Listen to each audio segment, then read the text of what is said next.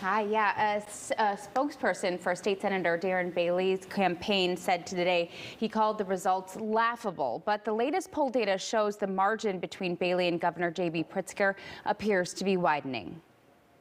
A new Illinois Broadcasters Association and Research America Inc. poll found if the election for governor were held today, Governor JB Pritzker would have a large lead. Of 1,000 registered voters polled, nearly 50% say they would vote for Pritzker.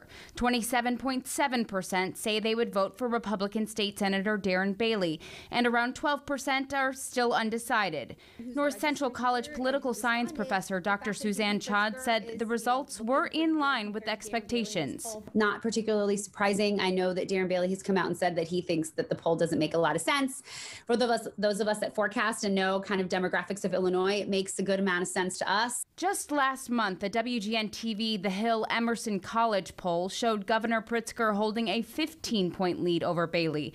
But that margin, according to polling, appears to be widening. I would expect that this is going to get wider as we get closer, barring even something big, because a lot of people are already starting to vote. In the race for Attorney General, Democrat Kwame Raoul holds a strong lead with more than 42% of voters saying they would vote for the incumbent, and more than 48% of those polled said they would vote for incumbent Democrat Tammy Duckworth if the election were held today. The incumbent members of government right now have pretty high favorables compared to who they're running against.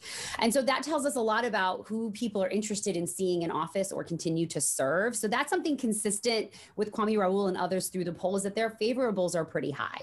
And once again, when questioned about the issues of importance in the state, polling shows state finances, taxes, and spending a bigger factor than crime. Most people, over 50% of people, are saying crime is not in play for them when they're evaluating the candidates. So the ads that people who play by the rules are playing against Pritzker aren't really doing much. It's really about finances and the economy. And what we're looking at right now is that Pritzker seems to be the one that voters feel like can handle it best. And in this latest poll out, 44% of those who responded say they're registered as a Democrat, nearly 30% Republican, and 18% independent. Of those who were polled, more than 73% said they certainly will vote in next month's election. So a lot of interesting data there, though. And interesting ideas from Suzanne Chad there about what matters to the voters. Right, exactly. Yeah, crime not the top of the list.